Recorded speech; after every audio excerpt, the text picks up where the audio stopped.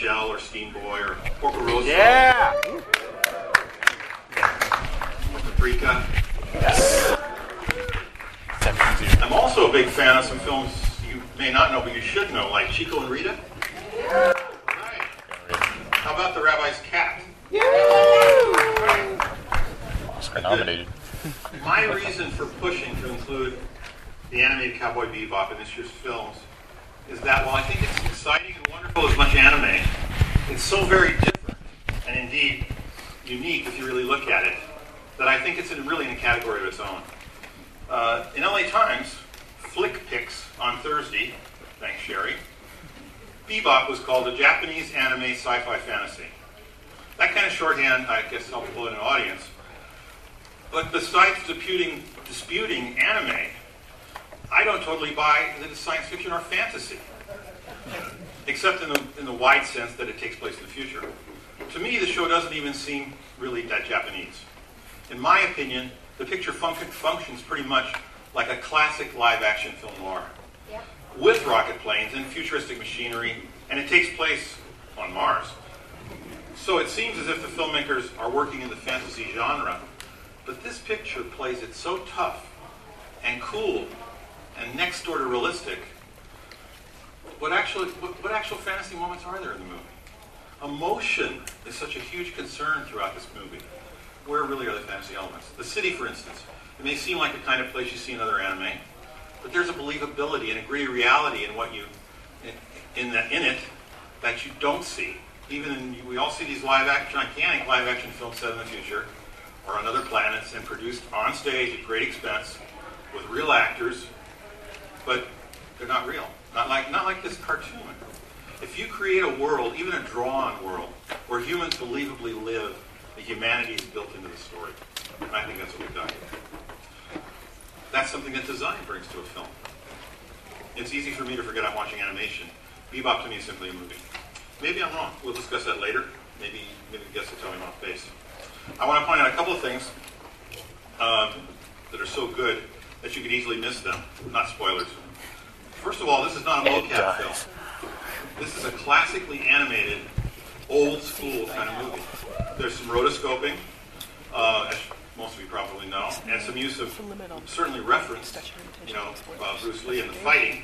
There's a tiny amount of CG, but basically it's an incredibly charming, hand-drawn animated picture. Amazing. You also might want to, for those of you who don't know, again, you might want to pay special attention to the music, which, like everything else, is so much more interesting and sophisticated than one would expect.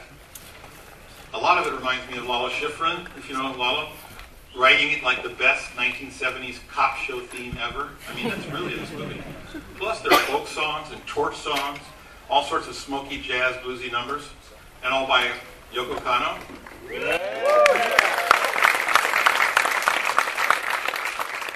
A Japanese composer, and yes, she happens to be a lady. Here's how tonight's program is going to run. By now, I've either intrigued you or over-intellectualized everything. Either way, perfect setup for a sort of sizzle reel that we've prepared to introduce you to the Bebop universe. Maybe there's one or two people out here who don't know this, but Bebop is also a 26-episode TV show. So we had hours of great Saw the scenes and banner great outside. music, Like, that sounds neat. none of Okay, which man. the rest of it is reused in the feature. The feature's all new. So we edited that into a short clip reel just to get your blood going. After that reel, I'm going to introduce you to our two guests. In a couple minutes each of their work, just so you have a sense of what high-quality talent we've lined up for the after-screening discussion, which we fully expect you to participate in. So let's run the World of Bebop reel. What?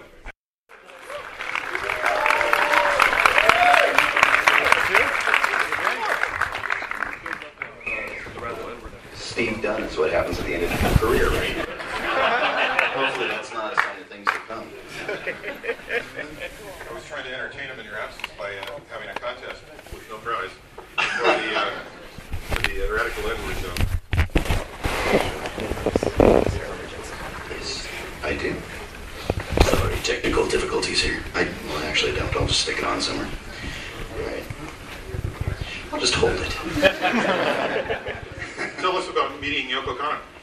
I didn't get to, actually. Well, I thought you described her to me. No, I described her because I had seen video of her with her band, the Seatbelts. Uh-huh. And Yoko was like this tall. And she plays with this insane band, the band that you heard here, the Seatbelts. And it's a master musicians from all over Japan. How big a band? I think there were close to 20 pieces, maybe a little more. Yeah. Really? And she looks like the Sorcerer's Apprentice. I mean, literally, she's this crazy mad woman who she's a brilliant pianist and probably multi-instrumentalist, I would imagine. But she stands in the midst of all these guys and just relishes it, and just the arms are going crazy, and she's dancing around, and she really has the moves like Edward. The arms are moving up and down and stuff. She's awesome. But that brain, that music is one of the most spectacular things I've heard in any film series. Anything. I looked at the film this time, and to me, it's just poetry. I mean, sorry guys, it's supposed to be anime, but it's really so poetic. I mean, all of it with the butterflies, things I've sort of forgotten. Yeah. I mean, you have to tell us what it was like, how you got sucked into this, and you, because I know you did it in pieces, and who was directing you, and if Watanabe was around. I'm sure everyone's very interested in that. Well, like most anime, we're kind of working in a vacuum, in a small padded room, basically by ourselves, with the director on the other side of the glass. The director is Mary Elizabeth McGlynn. Just brilliant. Mary's amazing. And in this case, for most of the series, we were working in a small studio in North Hollywood, I believe. And for this film, we were actually working at Sony Studios and in one of their big ADR rooms. And it was kind of a crazy thing, because usually Mary and I would work together just by ourselves or with some of the other people from the company. And in this case, there were some executives from Sony overseeing the project. And there was this guy, I don't even remember his name now, but he came out of his office and he wanted to have some input on the film, and particularly on the writing of the film. He wasn't a writer, he was an executive, and putting up some of the money for it, apparently. And I just remember being up at the microphone, and we're working on some difficult scenes, and this guy's literally pacing back and forth behind me. You can hear his footsteps, it's all being recorded. And he just has no sense of, the necessity for quiet in the room or concentration really wasn't an issue for him. So that was kind of jarring in itself. But as far as getting involved in the series in the first place, I auditioned for it blindly like I did for everything else. So how did you develop this voice? I mean, they say a young Clint Eastwood that's hipper than Clint Eastwood, or what? What kind of direction did you get? How did you find this voice? Well, fortunately, it's my voice. It's my speaking voice. But as far as the badassery of Spike, that I had to kind of channel into, and I really didn't think that I was up for the challenge. I thought that they had the wrong guy at first. Once I saw the complexity of my scenes, I didn't see the whole thing in its entirety. They kind of kept me in the dark as I was going through the process. But I really didn't think that I was the right guy for the job, and I just sort of did it organically like I did everything else. I'm not a trained actor. So I just went by what I saw on screen and just sort of dug in. And did you get much direction from Mary? I did, yeah. Fortunately, Mary was there. She's my lifeline, and she has been on many, many shows. We worked on a lot of shows together, and Mary really knew the context of the project, and especially in the scenes with Elektra in the cells. That was probably the most emotional, realistic thing I'd ever done. Most of my characters were, crazy creatures and things. But you'd already done 26 episodes of a television show. Yes, but the TV show was very action-oriented, and we had funny scenes between Spike and Jet, and lots of different types of emotions. But that was probably the deepest I had to dig, and for me, that was the most uncomfortable, sitting in that space and in my head, and actually having to go to a very vulnerable place for Spike was really tough for me. I had never done that as an actor before. To me, that was what real acting is, and everything else was just playtime. I thought I was getting away with it until then. He busted me. So. It's so interesting because I don't know you that well, but he's so sardonic, and there's so much going on there that you don't know about, I guess. Yeah. It's within you. Yeah, I guess so. Yeah. I have a dark side. Well, maybe we should ask Peter about he directed a lot of big actors in Guardians. What was that like? As an artist, really? Yeah, you know, I don't think it's any different from directing actors for live action or stage or anything. And, you know, from what you're saying about the process with Mary, it's just you give the actor the context of a given scene, you know. You just kind of flesh out as much as you can of the moment, of the world, whatever, for the actor in the booth. That's really all you need, you know. I think if you have a good director who understands the script and understands, you know, the emotional beats that have to be hit, can take an actor through something without that actor really knowing the much larger context. So I can totally see how you did it. It was a great performance. Well, thank you. Really great. Really great.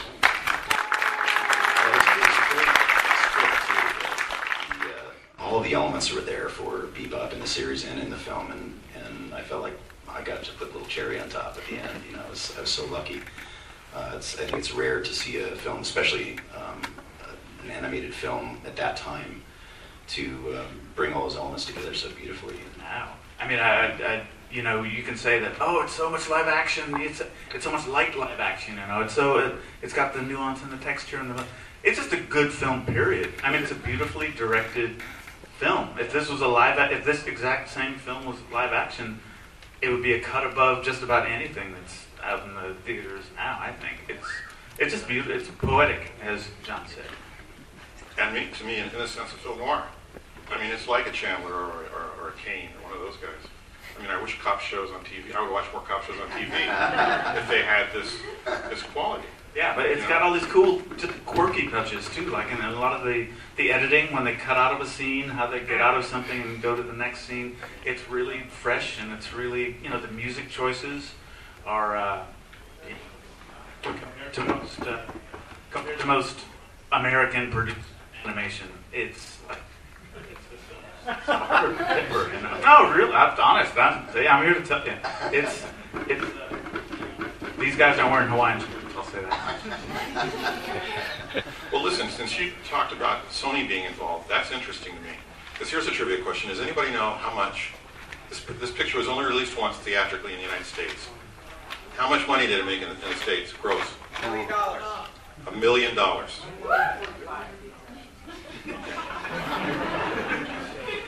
How is that possible? Because in the rest of the world, it only made another $2 million. And this is astonishing. I made $45. That's the biggest part of the budget. So you had it sounds like you had a piece of the action there. So, well, you had to drive to Irvine to see it. You had to drive to Irvine? Yes. I saw it in a little theater in Pasadena, almost by myself, of course. Me and 3 buddies. Yeah. Yeah. Well, thank you, sir. You bought me a bag of French fries. Well, let's talk about the animation for a second, because Peter obviously knows that inside and out. So this is indeed a keyframe traditional animated picture, right? With a few exceptions. Oh, sorry, folks. We're changing lights real quick. Yeah, my guy. Okay, yeah, that's, you know, it's traditional animation. It's the same way anime's been done since, you know, Kimba the White Lion and all that other stuff, you know. And which is part of another part of what's great about it is that it's not that different from other anime that's been, you know, it's not like it's groundbreaking as far as anime. It's just a really fantastic and sort of it's just a really modern, fresh, contemporary take on it. I think that preserves everything that was great about it: the emotionalism, the subtlety, all the nods to, you know, a real world filmmaking that just make it that much more relatable. I mean, there's stuff like the stuff you see a lot in anime, good anime, the street scene stuff that just like builds the world for you and creates just these little quiet moments that lets you kind of get into the rhythm of that world and makes it that much more real. And that's the beautiful stuff that you know, other animation traditions kind of ignore a lot of the time. It's pure anime. It's gorgeous. Now, you did it. Your picture, of course, is... Well, tell us what sort of animation you used. Whether you used motion capture or... We used motion capture, but only for layout and rough blocking. 100% of the animation we did is keyframe animation. So Why it's don't you just explain what it's keyframe is? keyframe animation is just an animator animating a character's movements frame by frame. So there's no push a button and a machine, does it or fills in anything for you. It's basically hand-drawn animation, only you're drawing it on a computer, basically. It's so dimensional, it has so much volume to the figures. I assume they were probably manipulating something on a dimensional screen or something. Yeah, you do. When you're doing a CG animation, the figures, you're working with real models and they rotate in space. So all of that is part of the process. But every single eye blink and move is controlled by a person. So we're not just setting somebody up with 8 cameras and filming them and turning that into CG. That's what you see. It's a created performance by the animators. And you had a tremendous amount of emotion in your picture as well. Was there a particular way to approach that? Just trying to make it real, the same way they do in anime, which was was definitely a stylistic influence for us. The way that in anime you get this kind of shift between real subtle and delicate, and almost a lot of times the studio would push on us because they're not smiling big enough when they smile, or they're not frowning enough when they're sad, but that's a little closer to what we call good acting. It's just not, and it's again it's slightly out of phase with most American animated.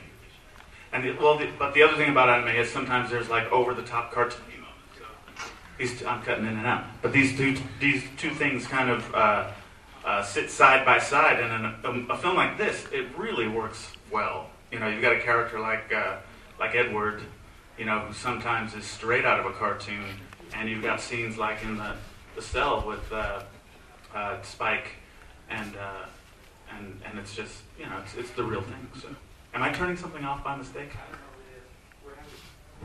It's my pace. Test.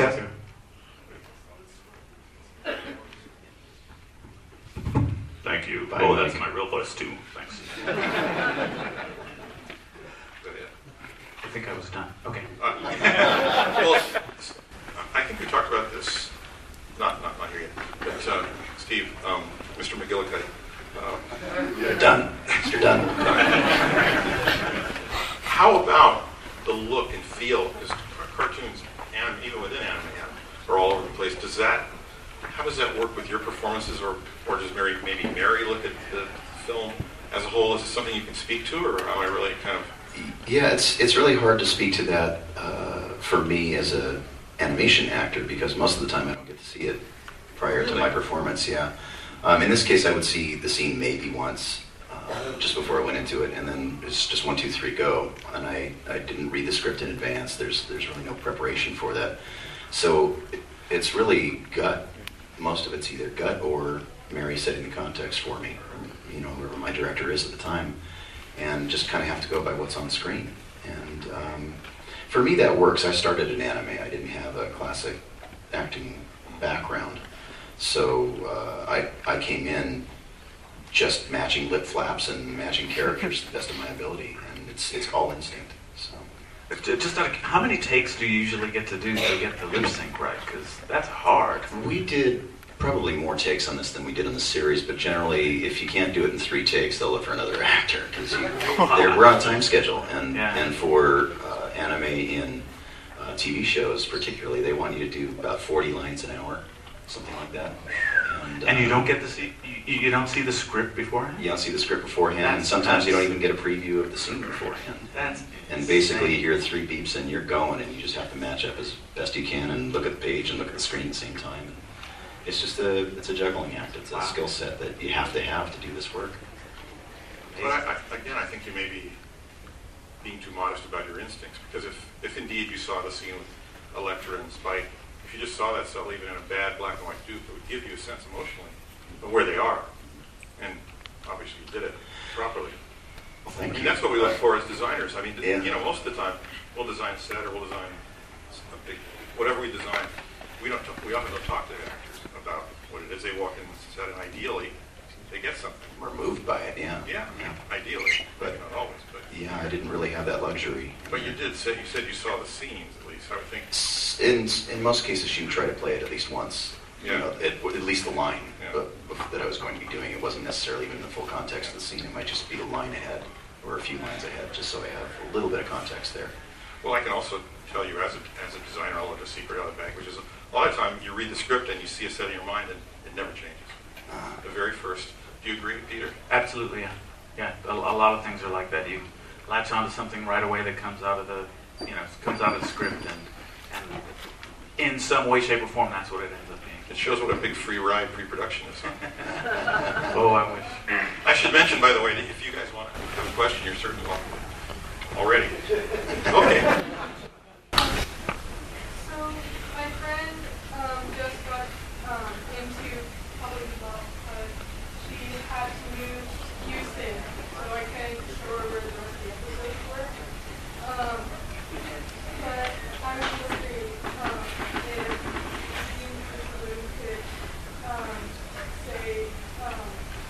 please Twitter. I don't usually do video messages, but when I do, it's for our figure.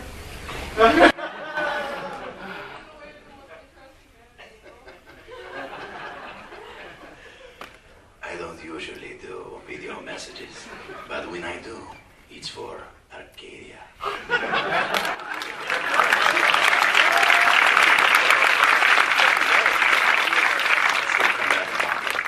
So, Peter, are you going to draw a picture for somebody? I'll do a most interesting man in the world message. Anybody? Peter's turn. Who's looking though? I see. Hi. I have two questions for you, Greg. One about production and one about using. Regarding production, do you think it was harder recording for Spike in the series when you weren't quite sure what kind of character he was and you're still new to it? Or now that it was a movie, you were well aware of how popular he was and what fans were expecting from him?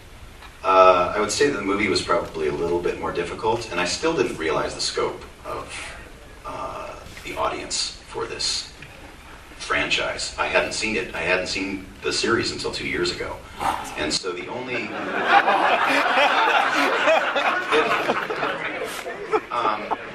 the only input that I had was really from the fans, and back then I didn't really, there wasn't the Twitter and the Facebook and all that interaction. I wasn't doing very many conventions, so I wasn't aware of how big Bebop had become. I was just, on to the next project. I was doing something else. But I did have some idea of what it was like, and then going into Sony Studios and working in the big room where these big films were being made, and having this big executive pacing back and forth behind me, I was terrified through that. It was much scarier for me, and they were saying the stakes were higher. There was some money being put into it, and they were speculating that this could be a launching pad for other things, and so I was just kind of scared. I was a scared little kid in there, so it was a little bit harder. As a fellow voice actor, I'm sure anyone in the craft wants to be asked this question eventually. At what point did it sink in that you, with your voice, had brought life to what was previously lifeless and created a brand new character? You really should repeat the question for the tape. At what point did it sink in? At what point did... Wait, could you repeat the question? Yes. At what point did you really realize that you had brought a character to life, that you had given them a purpose? At what point did I realize that I brought the character to life? I didn't realize it until 10 years later, honestly. When I was having a conversation with Mary, the director, we were working on another project, and we were just having the discussion about how Bebop had affected so many people, and I was starting to really get a taste of it from doing the conventions. And we were talking about acting, and Mary pointed out to me that I was an actor, and I didn't get it, that I was an actor at that point. I thought I was, just having fun, and I said, I'm just a voice monkey, I don't know. She goes, what do you think you've been doing for the last 15 years? That's when I realized that I was actually doing something not only as a career, but of value. And when it really sunk in was when I started doing conventions on a regular basis and hearing the reaction from the fans and how these characters have moved their lives. And in some cases, got kids who were nonverbal, autistic to speak for the first time, or soldiers in the military that tell me that watching this kind of stuff has saved their lives because it kept them sane on the battlefield. Those are the kinds of stories that really gave me the full impact of what I was doing. And so it's a really hard question to answer as far as me breathing life into it. That all I'm doing is just putting a voice to what I'm seeing on the screen or what's coming out of my head. I'm just doing an organic thing. The real life is your perception of it. Well, thank you very much for that. I appreciate it.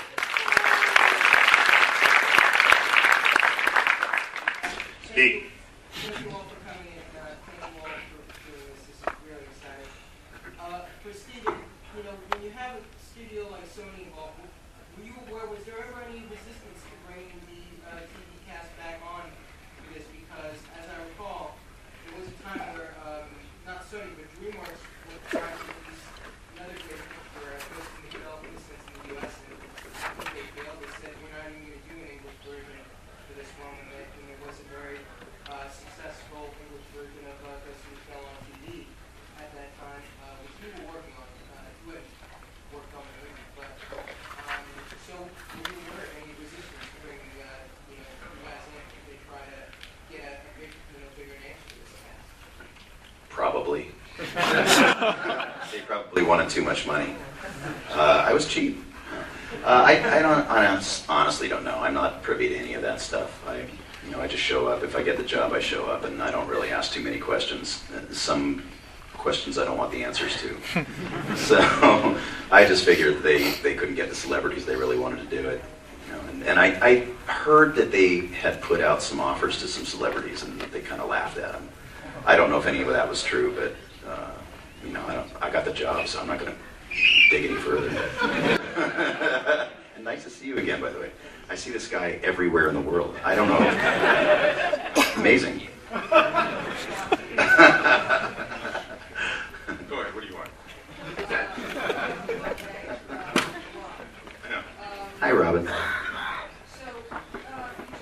subtlety, of anime, and this, I want to say, it comes from two things in Japanese art in general, which is focusing on the nature, and that when you do very specific anime, you've got the morphine transitions, sort of like a wiper that carries glass across in a clear form, and instead it's some element of nature, and it turns it into a lattice, like Herculean lattice and stuff, takes you to the next thing.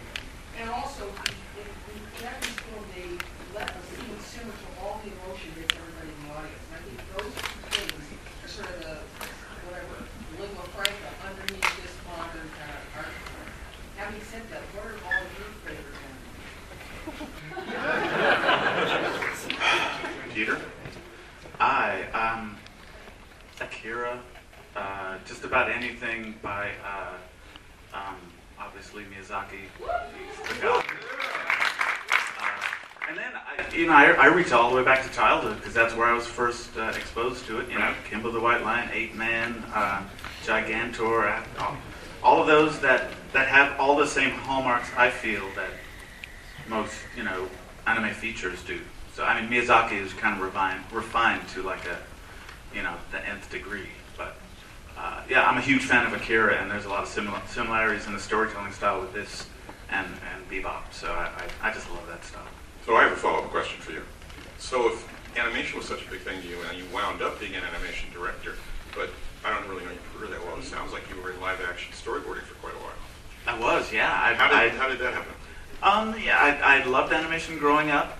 For whatever reason, I never really thought of working in it. Well, but I never really thought of working on live action either. It didn't happen. I kind of stumbled into realizing I could do it. I grew up in LA, but I might as well have been in, East whatever Mississippi, and I didn't know anybody in Hollywood, and it was really just this thing of realizing one day, wait a minute, this guy's working in the business. You mean real people can do this? And I could draw, and I thought I was going to be a comic book artist, and I stumbled onto storyboards, and I had gotten really interested in live action film, and that became my passion. So that ironically later on, when I did once again kind of stumble into animation, one of the things that I brought to it was more of a live action sensibility, which kind of goes with the way that CG features are generally made now. So that was kind of my torturous journey to where I am. Both these guys are too modest. This is great. So what's your favorite anime? Bebop. Me too. I actually haven't watched that much anime. Like I said, I only watched Bebop 2 years ago. Probably the only other anime that I watched end to end was Digimon because I was a writer for it. Season 3 and 4. Thank you. You're welcome. I had a character called Guilmon, and that was More the sensitive side. What about your favorite Leron? when you screw it in, give it a hard, manly twist. That's from a show called Gurren Lagann.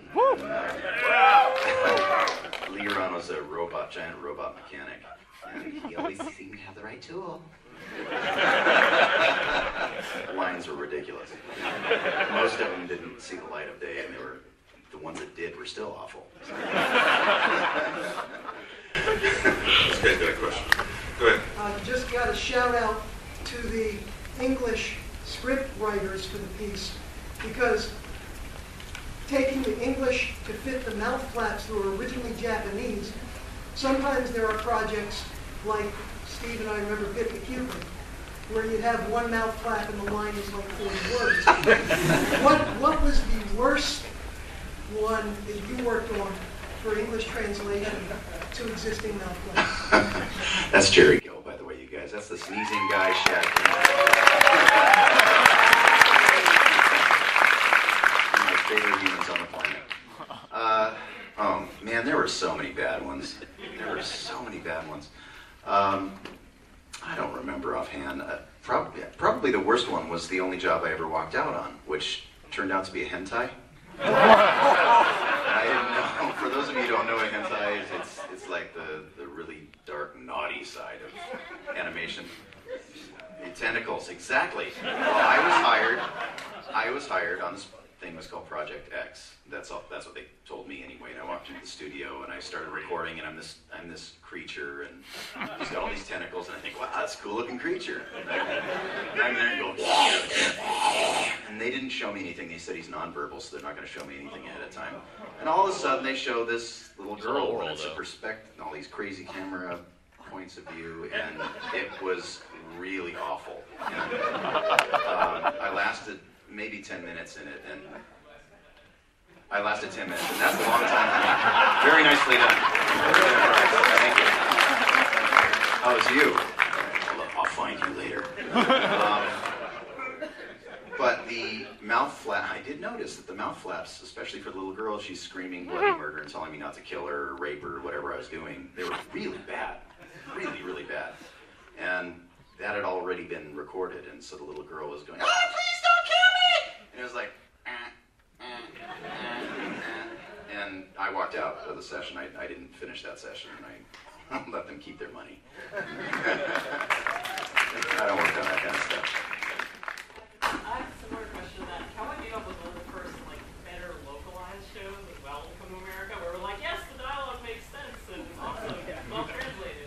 Was there ever a show you worked on where you looked at the script and you're like, oh, this has not been well translated, or this doesn't even make sense? Yes.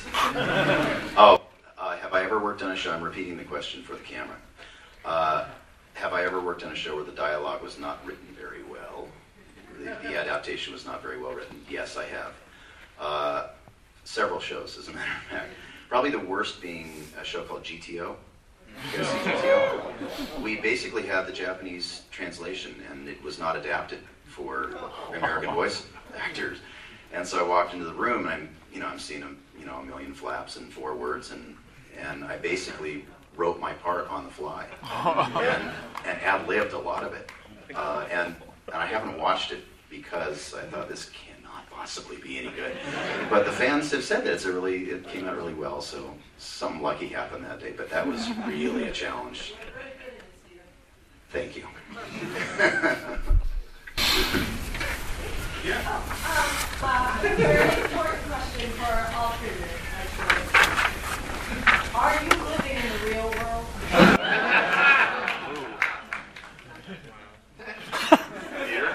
Peter, how would I know?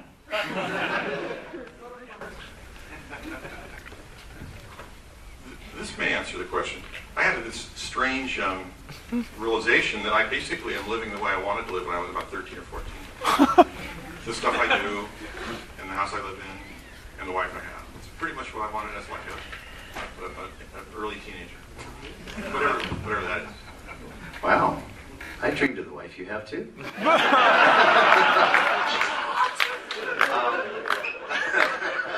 Valentine, he says. Nice. It's all just a fantasy. No, that's a really big question. I think that goes really deep. I think that this is all an illusion, honestly. It just is, and it's whatever we create it to be. We are all that powerful. I actually mean that from a sincere place. These guys are modest and deep both. How about the guy in red? Who are your favorite voice actors? You want to take that one first? Me? Oh, God. Say Steve Dunn. Say Steve Dunn.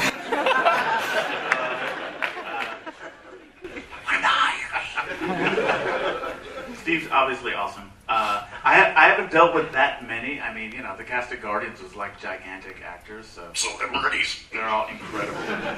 Or really expensive, so done. It's done, right? So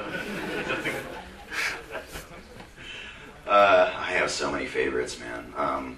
I'm so lucky to work in the voiceover community of non-celebrities, no offense. But there are so many brilliant people in the voiceover community that I'm in awe at every session I attend. You mentioned Crispin Freeman before. Crispin just has a flavor all his own. He's really amazing. There's so many that I'm just in awe of on a daily basis. Since I started as a creature guy, I'm specifically interested in guys who can do really great creature work. Number one being Frank Welker, who has done basically every creature sound in every Disney film you've ever heard of. And he's Scooby-Doo and Freddy, and Transformers, he's my Megatron. D. Bradley Baker, who's also a fantastic actor. These guys are not only great creature guys, but they're great impressionists, they're great actors, they can do everything. Fred Tatasciore, his work. And an animator, yes, Fred is an animator as well, you're right. But God, the laundry list is miles long. There are hundreds that I could mention. It would take up the whole rest of the evening. But everybody has something to bring to the table. Otherwise, they wouldn't be doing it.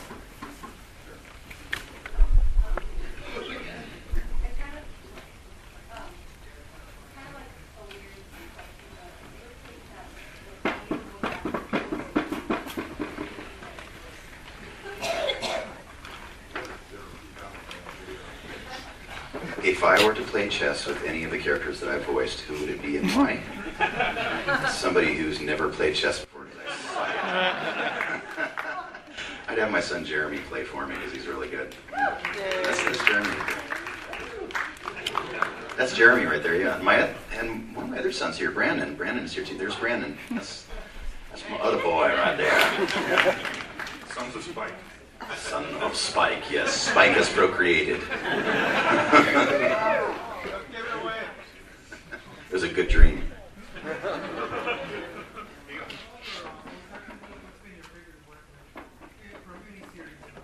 My favorite voice acting role? I can't choose. I choose one, they start fighting and my head would explode. They're really honestly like part of me or children to me. Each one represents a different piece of my psyche, even the smallest bit characters. I love playing little bit characters, and even if I don't remember them, in that moment, they're really, really fun for me. Part of it is the non-commitment. I can just kind of go on and do something else. But I really enjoy playing different characters every day, and some days I'll play 15, 20 different characters, and it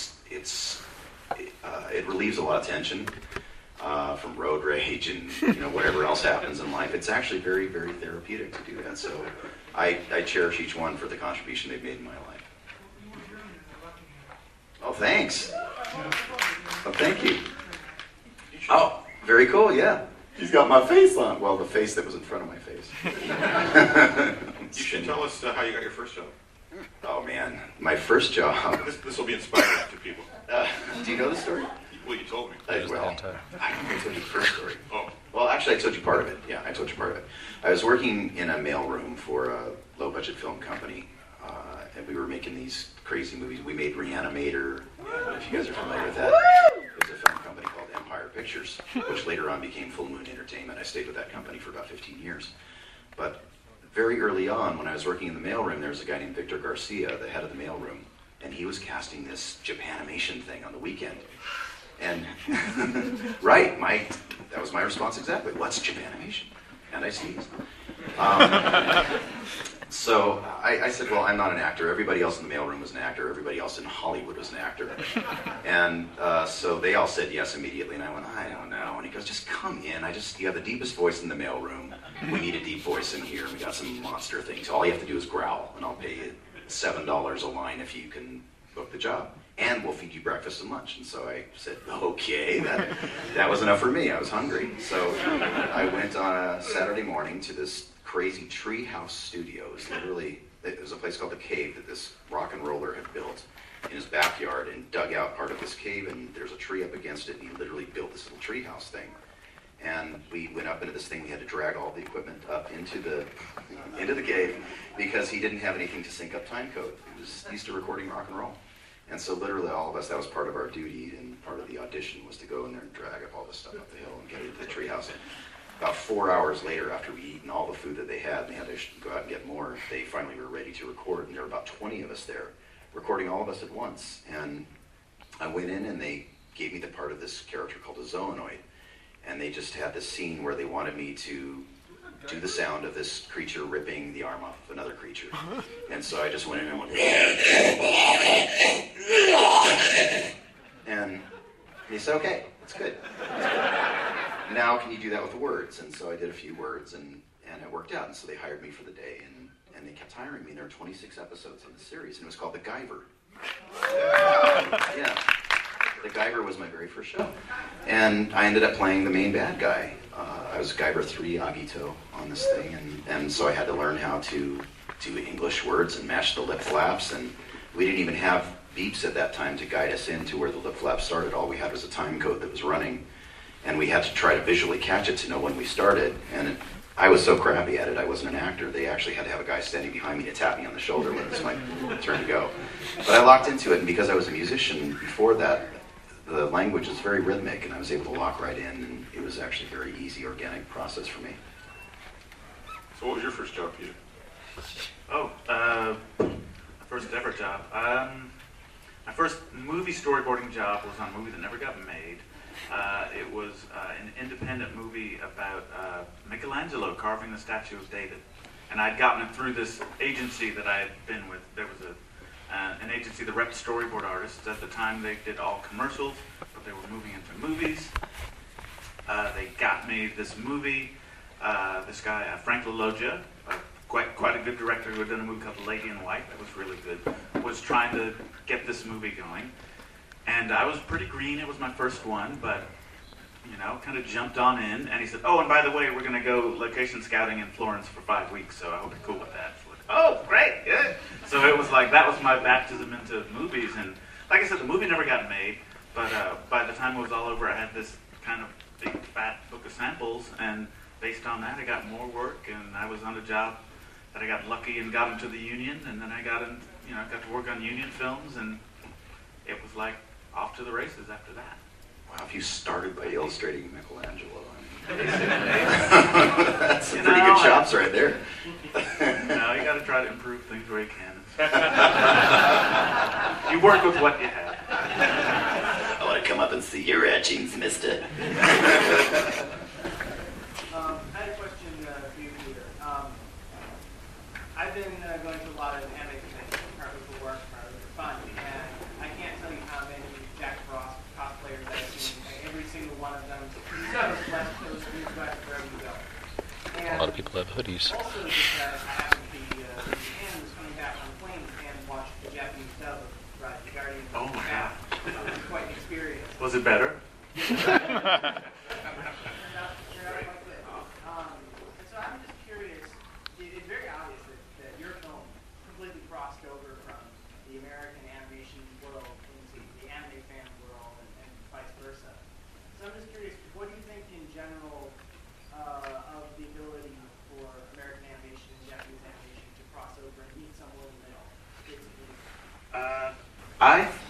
I think there's plenty. I mean, all we did really was, a lot of us really were big fans of anime and wanted to bring some of that design sensibility into our characters and the way we were telling the story, because it was a weird hybrid kind of movie that we were trying to make. So anime seemed like kind of the right fit for sort of a fantasy superhero magic adventure. And I just think there's a lot of things. I think there's a lot that's kind of crept into American movies anyway. I think in Pixar there's a lot of influence from Miyazaki and some of the calmness of some of their better storytelling, I think, comes from anime and the Japanese tradition, stuff like that. So I think it's one of those undercurrents that's going to always sort of be there, because the studios really, I mean, everybody wants Despicable Me now, basically, which is, it's another, it's fun and it's a different tradition, but it's counter to that kind of, the kind of anime storytelling that really has the kind of the soul of anime, I guess. And also, yeah, it is weird. I mean, a lot of people are really resistant to it in America, though. I mean, a lot of people, you're either Disney style or you're anime style, and it's like a weird civil war or something. So it's strange, but I think the cross pollination is just going to happen naturally and organically, and it already is. I agree.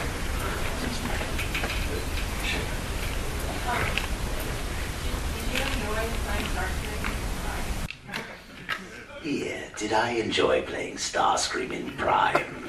Yes, it was like a boy's dream come true. Yeah, I mean, working on anything Transformers, being part of that franchise was amazing, and I came in at the right time in history when Frank Welker and Peter Cullen were back together again, which they hadn't been for many, many years. So just to work in the same room with them and breathe that air was amazing. And there were a lot of guys who had worked on G1 who were part of the series too. And incredible cast, incredible writing. I was pinching myself every day in that series. That's the best phone cover I've ever seen, by the way. She has a Wolverine phone cover, by the way. That's pretty awesome. Yeah, it was amazing.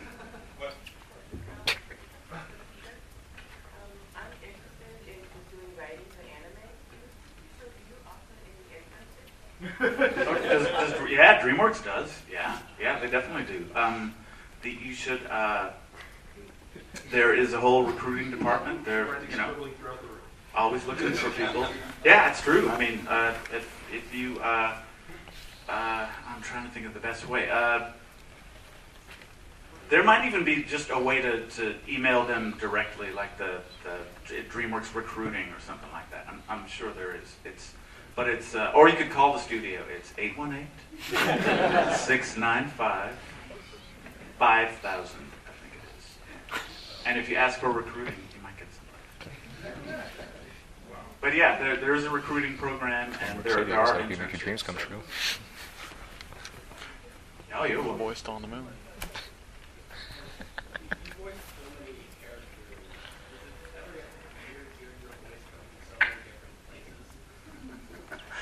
Is it weird for me to hear my voice on different projects? I mean, or just different places of my body? Yeah, I mean, it's really strange, especially in other countries. If I'm on a plane and I hear my voice somewhere, that's kind of weird. I was on a plane a few weeks ago and heard something from the regular show, and it's that to me was really weird, because I worked on that show on sort of a spotty basis. I'm not there all the time, but they're enough, and my characters are really weird. That show is really weird, and I don't always remember all the characters that I do, because they'll throw them at me at the studio once I get there. And so to hear things like that I don't remember doing, that's really fun and really strange for me. But I finally got used to the sound of my own voice, so it doesn't bother me like it used to when I was pretty young in my career. I remember just hating the sound of my own voice very early on, and I've gotten past that. We've made peace with each other. Have you ever played against yourself in the same movie? Many times. I did a Chinese film years ago. It was called Her Name is Cat. It was a live action film. I played all of the men in the film. My buddy basically was trying to launch a toy line, and he needed the film dubbed really quick. quickly. And so there were 2 women and me, and we dubbed literally the entire film. And we were writing it on the fly. It was crazy. And so it was a lot of martial arts and stuff. So not only was I talking to myself, I was fighting myself and killing myself. And at the end of the day, I felt like, oh man, I'm not sure who won. Yeah, it happens all the time. Well, in most of the animation, unlike the celebrities, we have to do more than one voice. Oh, that's right. Yes, yes. No, we by contract they can have us do 3 voices on a basic contract and more on a bigger contract. And so no matter what we're hired for, they're always going to throw something else at us. And quite often we're working counter to our original character. Sometimes without even taking a breath. Sometimes we don't even record them individually. We'll just record it all at once. It's pretty crazy. Okay, so I'm wondering, for all 3 of you, what are your thoughts on the fact that they're actually working on a live-action Bebop? And then secondly, specifically your thoughts about the fact that it's actually going to be Keanu Reeves playing Spike. You should probably check the news. I think that's 4 or 5 years old, right? Well, no, it's still being filmed. I mean, the director for the series just went ahead and actually said that he's greenlit the whole project. I mean, it's still in Watanabe-san said that? I believe so. And that was recent? Last I checked, like I think a few months back now. Oh, well, That's long ago. that's great, yeah. We had a conversation about this just before we got here. Of course, when he was first announced as being attached as Spike, the whole anime community kind of went, A, that they're going to make a live-action film, and B, that it's going to be Keanu Reeves. And I didn't know what to think. I didn't want to pass judgment on it. I actually liked some of his work, I thought he was... But he's not a real bounty hunter. We don't know that. They work in secret. He's a ninja. I met him in an airport a few years ago, and I kind of stalked him. It was almost a fanboy moment, but it was more out of curiosity, and I came up to him and I introduced myself, and he actually knew who I was. And he said that he had watched the series, and he had become a really big fan of the show. So he scored 1 point with me right there. And then he was really into it. And I didn't realize how tall he was, and he had the right body type, and the voice was actually pretty cool. Hearing his normal speaking voice, it was pretty cool. I think he could pull that off. But what he did say was they wrote this fantastic script that would cost $500 million to make. And if and when it ever got greenlit, he was afraid that he was going to be too old to do his own stunts, and that was important to him. So, I hope that it still happens. And Watanabe-san, as far as I know, was attached to the film. And if they gave him enough creative control, I think it could be a beautiful film. But that's if they gave him enough control, because it's his vision, and I think that he really needs to be the voice behind it. And to get Yoko Kanno involved, we would have to have all those same elements, I think, to really play properly. But he changed my mind, actually. Meeting him in person, he changed my mind. He's a good dude. Make him the next Batman. That was Pee Wee Herman. I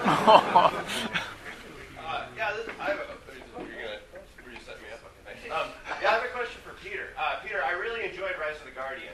Thank you. Yeah, and one thing I really appreciated about it is that it did not shy away from being scary or being really sad at certain points. And it was a lot more impactful than I think a lot of animated features are these days. And so I was wondering, was there any pushback on that tone as you were making the movie? The question is, was there any pushback on the scarier or kind of more melancholy aspects of Rise of the Guardians as we were making it? Yeah, there was a little. There was concern. There wasn't too much actual pushback, because to the studio's credit, they actually kind of got it, which is sort of shocking and testament to why the movie is what it is.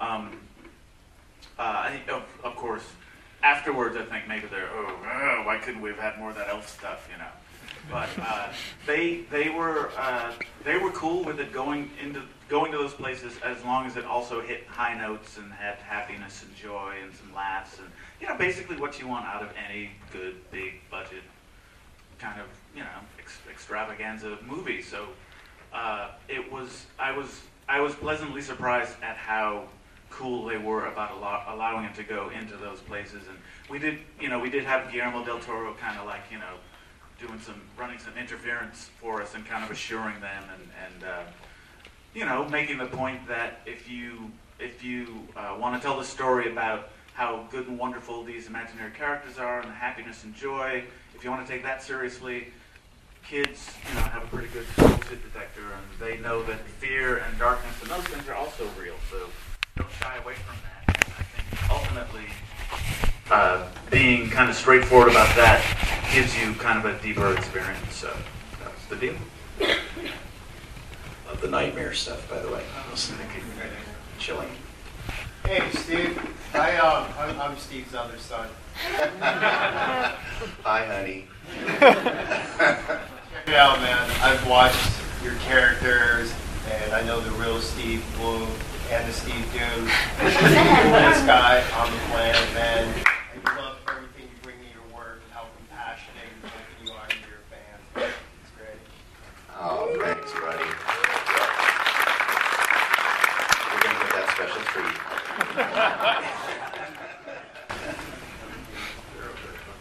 Love you, man.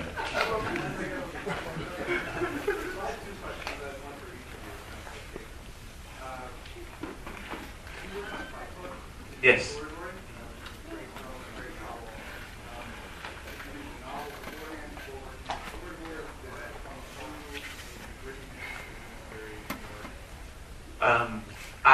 The question is, had I ever, was I familiar with the novel Fight Club before I worked on the film Fight Club, which I did storyboards for? And no, I hadn't. I hadn't heard of Fight Club. I got the script, and the script was amazing.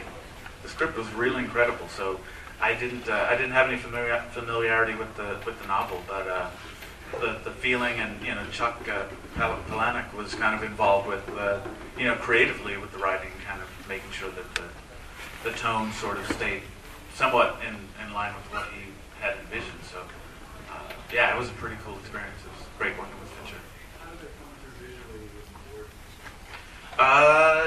Interesting, because David Fincher and I worked like really closely. Like we sat together and sort of like talked back and forth, and he'd do his little scribbles and thumbnails and say, okay, now we're gonna be wide shot, we're gonna be here, and the camera's gonna come down, and we just kind of talk it through, and I'd be yes, scribbling down really fast, and it's literally how it was. David had so much of it in his head, he could vomit it right out. And when you're doing storyboards and live action, most of the time it's just a rough guideline for the director, and you're going, it's going to be something like this, but it'll change a lot when they actually get to the set, because they won't be able to shoot that way, and the sun's going to go down, blah, blah. And he said, nope, I shoot the boards. That's what you see. So when you see the Fight Club storyboards, it is kind of eerie how perfectly they line up with a lot of what the finished film is. Dude, I think you just broke the first rule. Nice. My name is Steve Dunn. That's the second rule.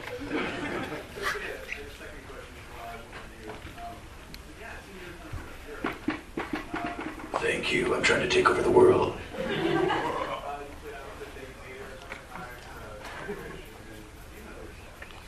I think most of them, if not all of them, Metal Gear, yeah.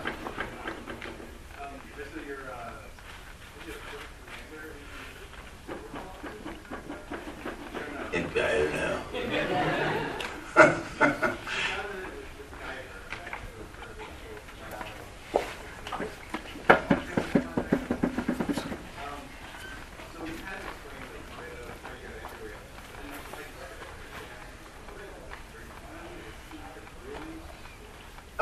It is grueling. Like I said, I think before, I don't know if I said it to you guys or said it here, but I consider myself to be a blue-collar guy of the industry. I like working hard. I've always worked hard at everything I've done, and the great thing about voice work, even though I'm working hard, it doesn't feel like work, because I love it. And I started doing it because it was fun. It's still fun. The other thing that really kept me in it were the people. And the reason I stayed with that film company for so long as an employee was because the people were so great. The industry itself was horrible to work in. I hated so much of the bureaucratic stuff that went on around me, and the lying and the terrible contracts and things. But the people that it attracted, the creative community in there, is what really kept me involved. And in voiceover, multiply that times 1,000, because the voiceover community is a bunch of people who are really, really hardworking actors, but really good people. They're really kind, good people, very few big egos. We support each other. We actually refer each other for jobs. Even if we're up for the same role. I go up for the same roles with guys like Fred Tatasciore all the time, John DiMaggio. Sometimes I'll just say, Fred's better at that than I am. Why don't you just hire him? And you don't get that too much in live action or any other business, for that matter. So that's what really kept me involved. And they're people that I choose to spend time with. I mean, Jerry and I have been friends for how many years now? I mean, a couple decades at least. He had a loop group called the Earwax, and we worked together back then. Right, and we're still buddies. I mean, but this is the kind of people. It's quality people that are involved, and that's what really kept me involved. And I love what I do, and I would do it for no money. Don't tell my agent, but I did, and I still do from time to time. I still do it for very, very low amounts of money. I still work on anime, which pays less than just about anything else in the industry, with no residuals. But I do it to keep my job sharp and to work with those people again, because sometimes those communities don't cross. But for so many reasons, and the variety of things I get to do on a daily basis too. Sure. Yeah, if you guys don't mind sticking around.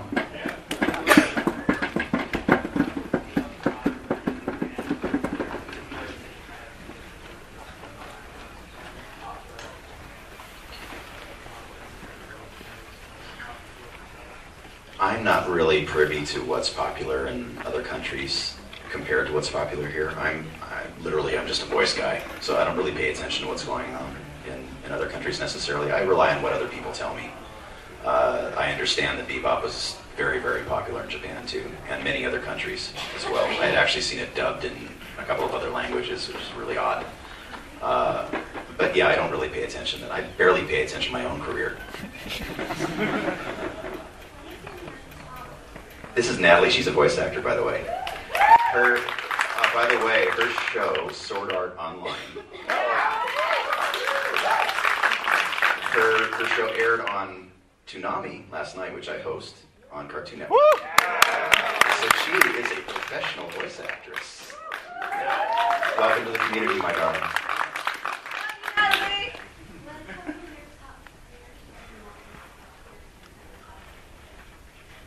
What were my top career-changing characters or moments? Well, that's pretty easy actually. When I was hired as the voice of Tom for Toonami, the guys brought me in based on Bebop, and that had never happened to me before. I always had to audition like crazy, and they said, "Well, no, we thought it was a cool character, and we liked the voice, and would you consider taking this over and hosting a show on Cartoon Network?" And I said, "Yes." And that was when it sort of dawned on me that I could actually make a career out of this. And I had another career. I was working 2 other jobs at the time. So I didn't count on it, and still didn't count on it until about 8, 9 years ago, when I was still working for Full Moon. But there have been so many benchmark things, but Cowboy Bebop was certainly a benchmark in my career, to the point where I tattooed Spike's voice on my arm. At 40 years old. That was that was a really strange thing for me to do, but it was that much of a benchmark in my career. And getting to play characters like Wolverine or Green Goblin, these iconic characters that I grew up loving, that was crazy for me. The other one that I would say was really sort of a turning point for me, where I thought, oh man, this is like living out my kid fantasy, was playing Yacky Doodle for Harvey Birdman. But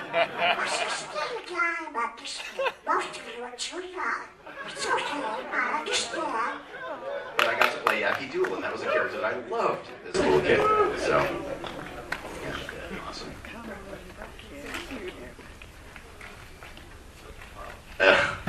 I wish I had his bank book. No, too much pressure. Are there any other characters from your childhood that you've yet to play that you would love to do?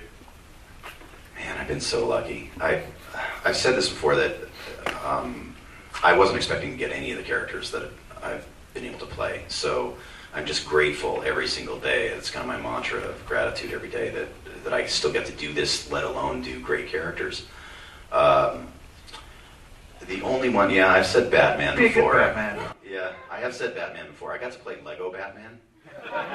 In the original Lego Batman, I was Batman who was nonverbal. He just went, ugh, ugh. But just to put on the cowl, even in a toy form, was awesome for me. And I was able to record Batman for a thing for the troops a while back that never saw the light of day. The military decided they didn't want to use it. Yeah, it made me kind of sad. But the guys who have played Batman are so great, and they're all my friends. And Kevin Conroy is just unbelievable. And now Troy Baker and who else is playing Batman? Now, someone. Roger Craig Smith. Yeah, is playing the most recent Batman. These guys are all my friends, and so you know, if they get the gig, great. And no matter what I bring to it, they're going to bring something different. So if I do get to play Batman someday, great. If not, I've had a really good run, and I'll continue to be grateful that they get the job too. Wow, a lot of hands. What does your tattoo say? Pardon me? What does your tattoo say? My tattoo says bang. Whoa. It's actually, I lifted that from the very last scene of the Bebop series. For those of you who haven't seen it, I won't spoil what happens, but basically it's the last word he says in the series, and I lifted that, put it into Pro Tools, and so that's an exact audio file of my voice. Yeah. It kind of looks like a swordfish too. Yeah. People think it's an earthquake, think it's a phallic symbol, and a tornado.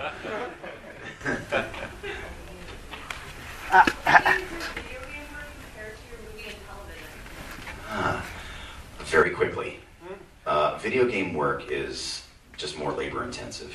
Basically, instead of a script that's 30 pages or 100 pages in the case of a film, it's about 5,000 pages. And sometimes I'll do 600-800 lines in a 4-hour session, 3 to 10 takes of each line. And in video games, it's just more vocally stressful all the way around, especially when there are games with fighting scenes and things. And they'll say, okay, now you're dying by electrocution, now you're dying by strangling, now you're dying with a bullet, now you're dying with a sword. Dead Island, there was a lot of dying in that, Yeah, and Dead Island was a weird one too, because I went in thinking that I was going to be doing a Caribbean accent. I walked in the room, they said, well, we decided we're going to do Australian, go. But we don't want it to be full Australian, we want it to be like, just an approximation of it, which was good for me because I do a crappy Australian accent, so it worked out for it. But yeah, that's the other challenge, is everything is just very fast. They're on very tight time schedules, and in shows like Mass Effect and some of these other big games, they've got hundreds of actors that they have to get through, and scripts that are literally that thick, so it's stressful all the way around. Door stoppers, yes, for big doors, castle doors. And then we'll get you next.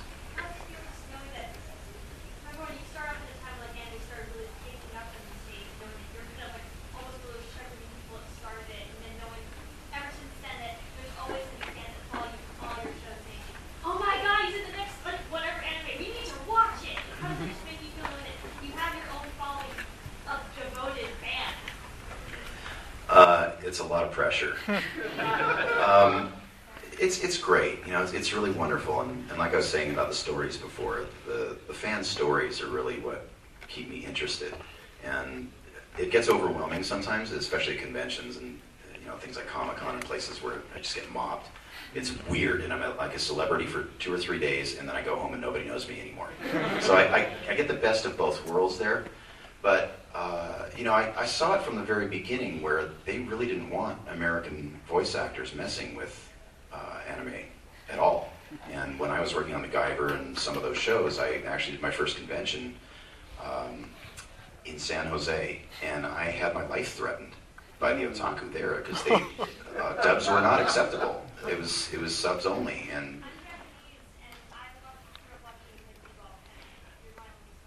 oh, thank you for that. Thank you for that, and thank you for not threatening my life. You had a question right there. I have two questions that are kind of odd. One is, if you became a character on Simpsons, who would play your voice? If you became, cast as celebrity assistant and character. Who would do your voice? Would you do your own voice? And secondly, this is way off the beaten path. I'm into art and all this, the designing and everything. I keep looking at his pants being so short. Why are his pants so short when he's walking in the scene? You see his shoes and this much space between his pants. And I'm going, no, that's not stylish. You can't be wearing those pants. So I wonder how they got it. You're talking about Spike, right? Yeah. You should see how small his underwear are. Why did they design his pants to be so Well, I'm married to a costume designer. I can tell you why. Makes him look taller. It's very simple. They want somebody taller? No, it makes him look taller if his pants are short. You see more of the boot. It's a trick that costume designers do. These guys are just too hip. You don't get anything caught when you're kicking too. But the other question's a lot better. What was that? I want to know about the Simpsons thing. Oh, if I were to have another actor play me in The Simpsons? Well, first of all, I want that gig. I read for The Simpsons years and years ago. I went out to the studio a lot and I read for the casting director. And she said, you know what, that was a really good audition. But unless you're a celebrity, you'll never work on the show, honey. But she let me read for her. That was a really cool thing. So, first of all, I'd like to do it. Secondly, why not Keanu Reeves? Why not?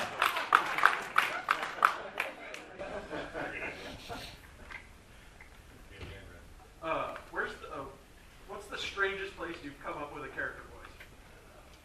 Strangest place I've come up with? Oh, man. Like a Jim Carrey kind of? I don't know. Somewhere in the lower intestine. No, literally. I was voicing Wolverine in one of the games, and I was doing a fight scene, and I had to do this swipe thing, and I farted while I swiped. But they said that was such a cool effect that you did with your throat. Can you do that again? We'd like to get another take. And I said, I don't think that.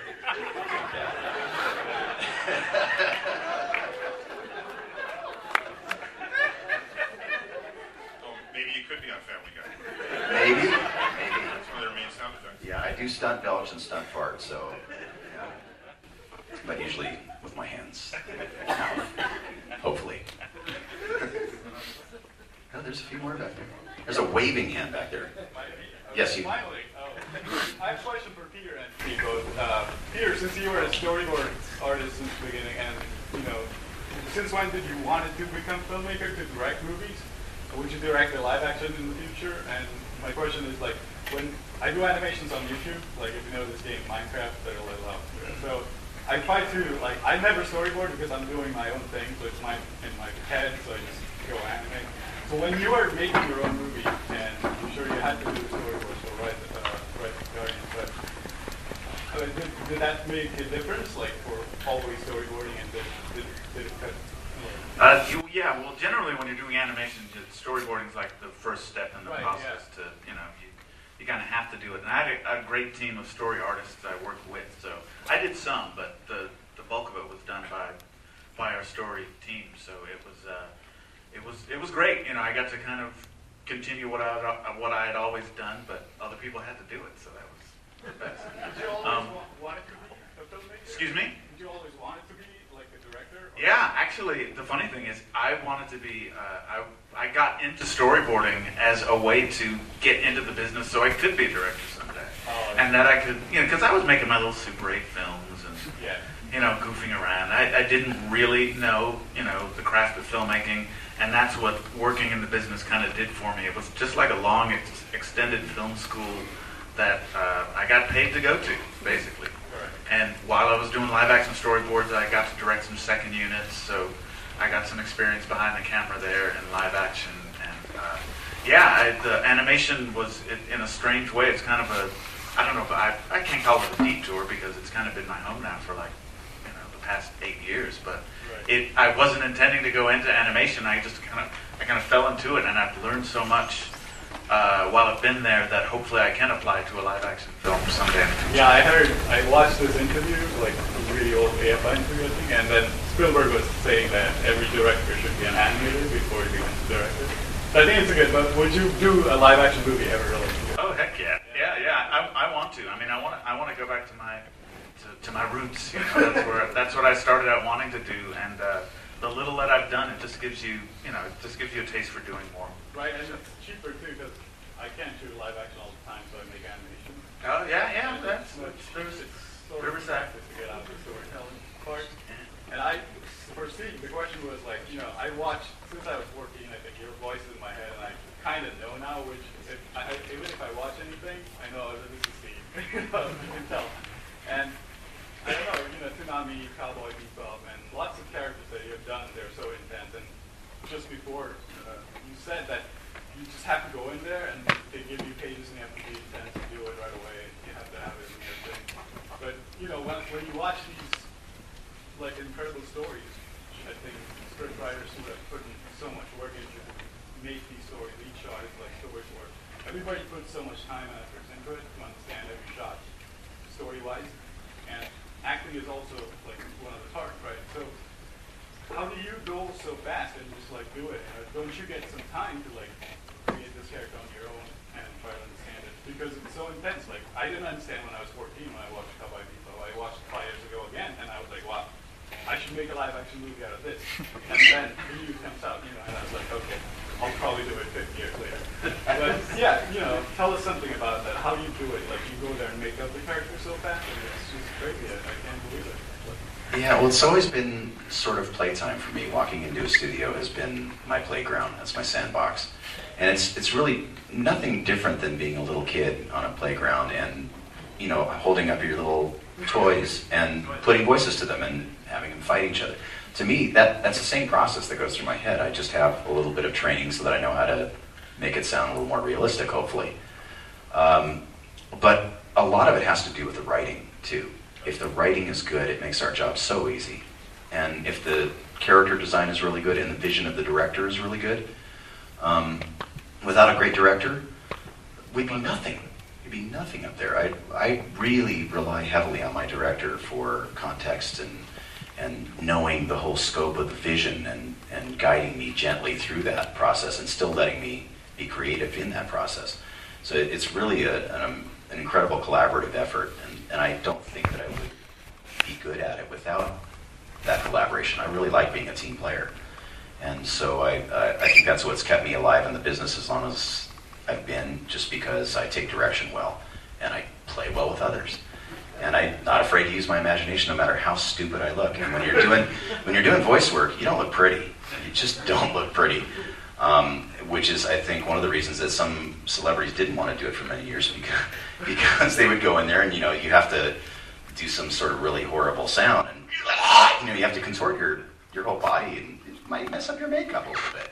So I've never cared about any of that stuff. I just go in really not caring about anything but the quality of the project and getting as deep into that character's head as I possibly can.